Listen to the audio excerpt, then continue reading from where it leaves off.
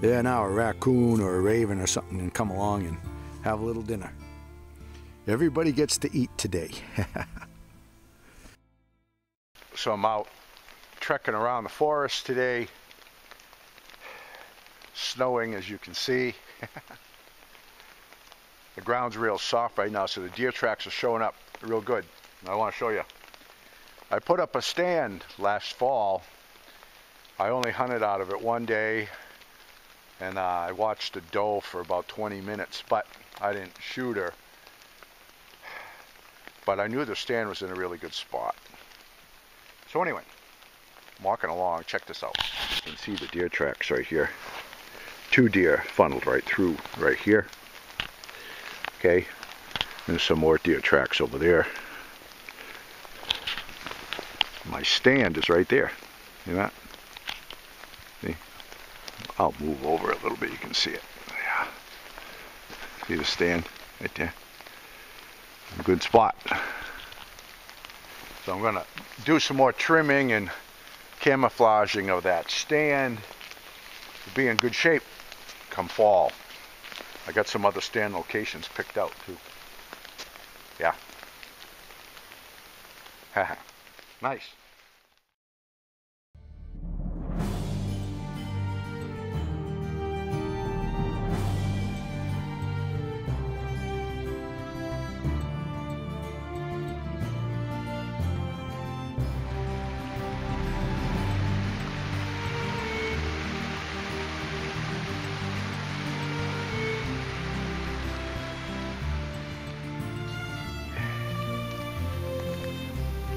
When I crossed the brook over there, I saw some track, big round track.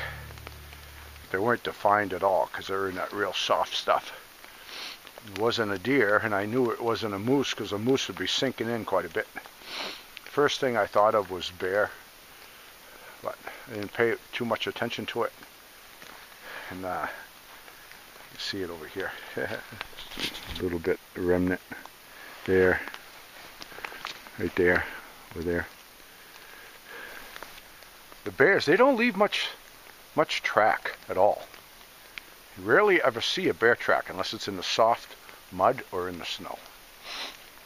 You get an animal that, you know, a big mature male or something might be 400 pounds or even better, and they don't leave any track. Good weight distribution on them. But it's always interesting when you see bear tracks. Get you on your toes, you know, get you alert. But I'd rather see those than a human footprint out here. I take bear tracks over human tracks any day of the week. So it's been an interesting little trek this morning. I saw some fresh moose sign, some real fresh deer sign, and now some real fresh bear sign. The snow has stopped. Heard a grouse drumming on my trek there, and got a few trout. Can't argue with that.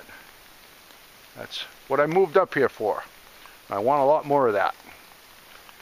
Yeah, that's what it's all about. That's why I came here. That's what I'm going to do. So that is that. I want to show you over here, this bear trap. You see where he kicked that snow up right there. He kicked the snow up. Right, see? That's loose, so he came through. I probably startled him. So you keep on running. You keep on going. I'm going that way.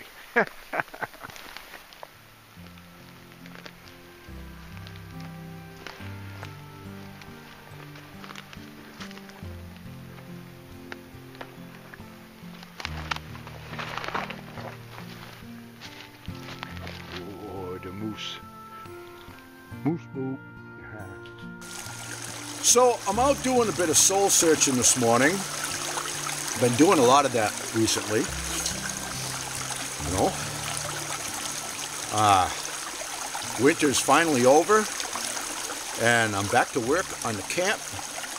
Been doing some, got all the framework done upstairs, all the interior partitions. Been doing some drywalling and some mudding. And a little bit later today, I'll be doing some more mudding. Probably get the final coat of all that done.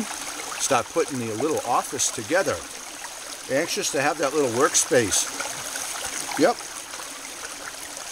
So, I wanted to take a moment and bring everyone up to speed because I'm taking a little step back from YouTube for a while. I'm not going anywhere. I'm not going to stop making videos.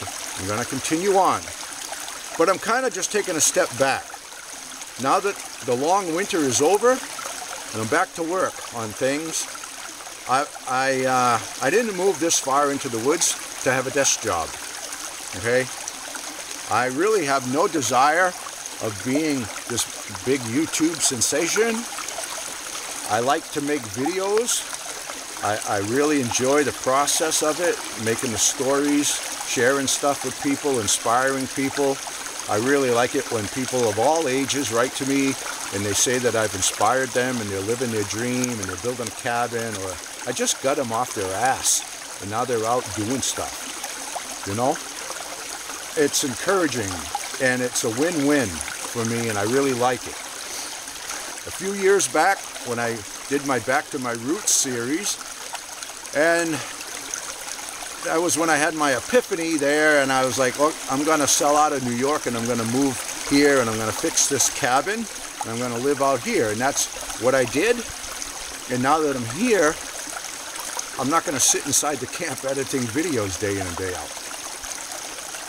That kind of stuff might work for the other YouTubers, but it's not what I want to do. Okay? So I'm just kind of doing a little reevaluation, time for some change, get life back to normal. Doing the things that make me happy. I want to be happy. I want to stay happy. And being out in my kayak, catching some trout this morning, kept me happy. I want to do more of that. I'm going to get out there and do a bunch of hiking, some camping. And I'm going to continue to film the process and bring you along on my journeys. So, don't think that I'm leaving YouTube, because I'm not. I'm just taking a step back because it's life first, and I'm going to practice what I preach. And that is that. So all the best to you folks. God bless.